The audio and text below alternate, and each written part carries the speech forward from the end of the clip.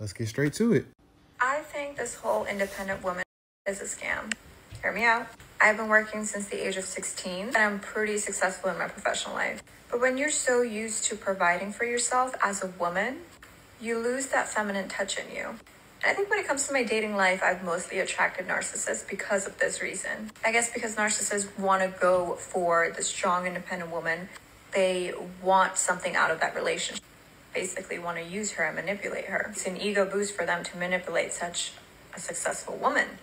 But when it comes to men who actually want to love you and care for you, those men don't care about how much you make, what you do, because they know that they have to provide because they are the man in the relationship, regardless of what you make. I wish I had known this sooner, but now that I do know, I'm just not really about that independent woman life. As a woman, I just want to be that nurturing spirit around a man. Not any man, I mean my partner. And I want him to lead. Not saying that I can't lead, but I'm just saying that as a woman, it's not my job to provide. My job as a woman, organically, is to nurture. You can disagree if you want, but I'm just talking from experience. Number one, this is what Kevin Samuels been trying to tell women for the past 2 years, and a lot of them don't want to listen. Number two, Fresh and Fit been trying to tell y'all females that having a successful career is not going to make you guys happy, generally speaking.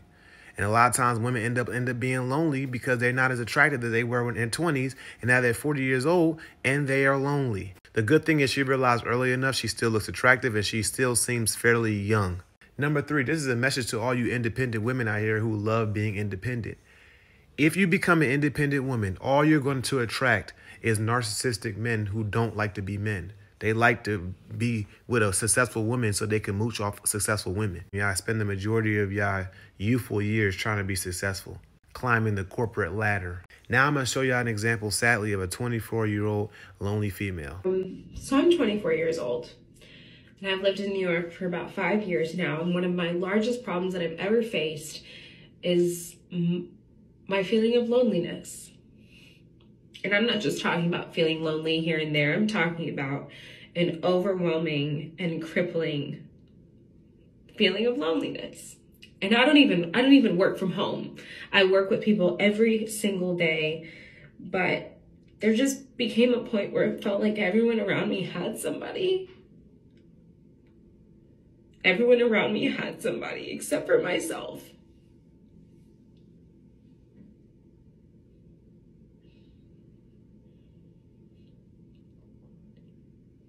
And I would never wish that feeling of loneliness on anybody. I don't think that any of us should have to experience life alone. And I do have great people in my life that I can count on, but there's just something about being a person's priority, a person's number one, someone that you know you can rely on.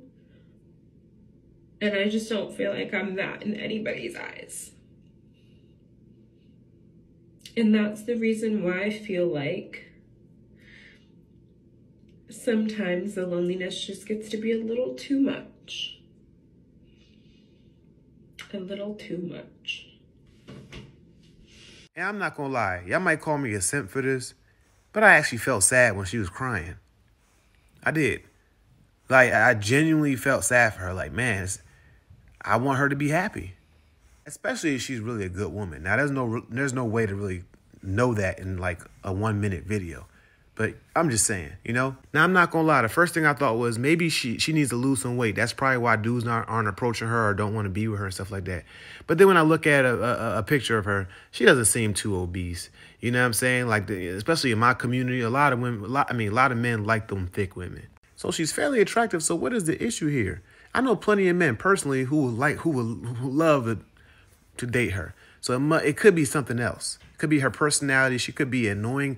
I don't know what it is. But I truly hope she finds someone, or someone finds her, a man finds her that truly loves her and values her and appreciates her for her. I hope she doesn't go through that loneliness anymore. The human side of me, really, I don't want her to go through that. The human side of me felt sad for her. I'm going to leave this up to y'all. Why do y'all think that she's going through that?